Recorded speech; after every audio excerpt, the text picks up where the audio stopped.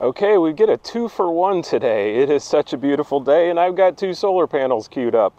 The second panel, and this is not sponsored, I won this in a contest, fair and square, from Bluetti.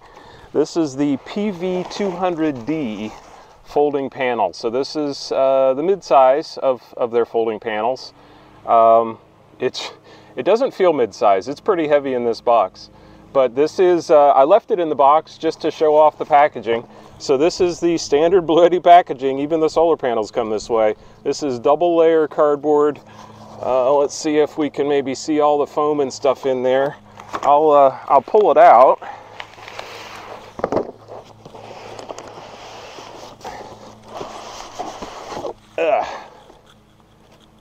Okay, so we've got foam on the top. It's taped in. Sides are taped in. So we're going to have to cut some tape.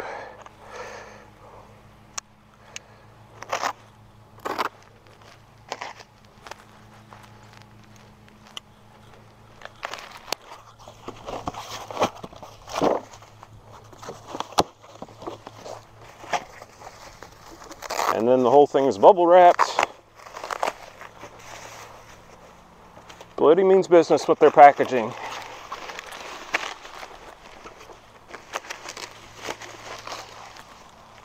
And that all came off rather nicely. Okay, so this is the PV200D. Very nice logoing.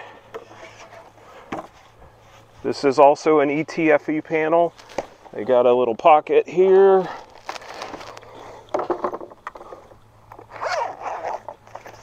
Which has a MC4 cord and all of the panel specifications. I will post a picture of that. But this pocket is easily big enough to put the rest of your cords in. I have my AC2A and AC180 over here. It's got kickstands with angle marks and adjustable snaps. And that is snapped down rather firmly, so you can adjust the angle, pick your desired stop point with the snap on it.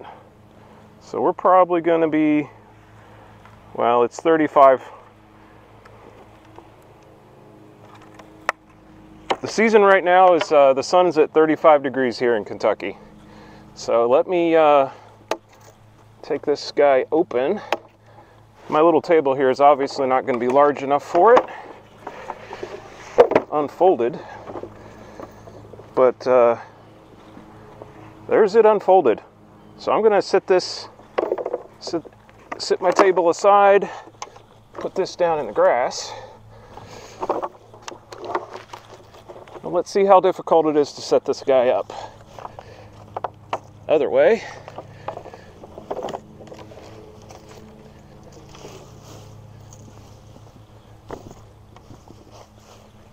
You lay it on its face so I can pop it's got 3 legs. And they all have the same little adjuster snaps. So I will set them all to the second from the top. Nope, I set that one at the top to lay it back further. Let's flip her up.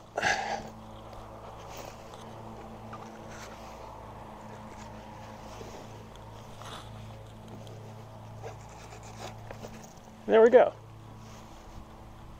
It's not bad at all. Let me scoot it back so it's not shading itself with any grass.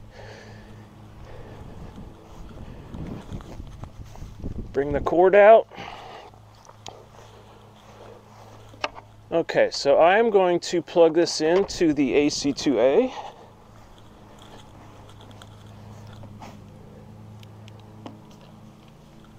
MC4. MC4.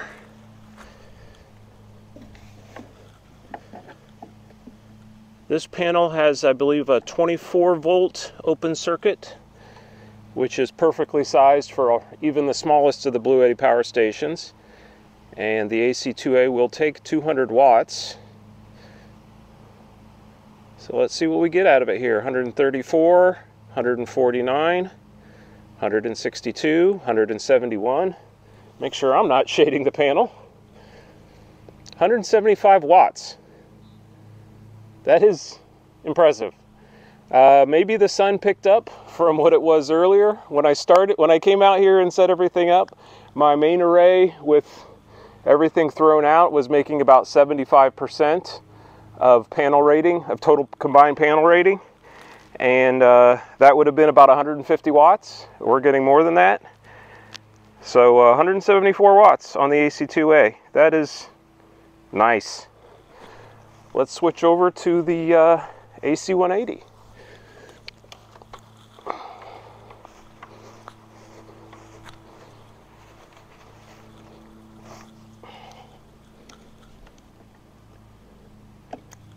I've said it before and I'll keep saying it.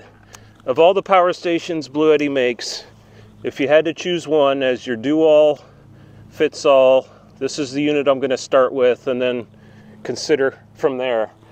The AC180 is my recommendation. It was my first unit. I got it shortly after its product launch. You can carry it anywhere. It'll power about anything that you can plug into a 120 volt outlet. It has a reasonable charge rate, 500 watt solar charge rate. It'll charge pretty quickly from grid power if you would need to do that. It's kind of the all-in-one. So let's see what we're getting on the AC180.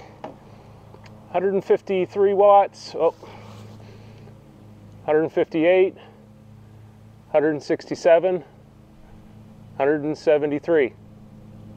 Yeah, it's right there. So this is the, again, the Bluetti PV200D. It's a lot wider than I thought it would be. It is very stoutly built. I'll get some handheld shots and paste them in here. Okay, here's up close. Nice molded handles. Solid laminated construction. Focus. There we go. Solid laminated construction. It's semi-flexible here out at the end, but the center is rigid. Stands, legs, straps.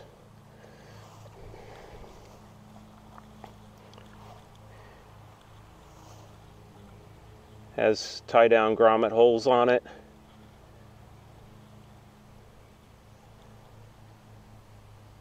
It is a very nice looking panel.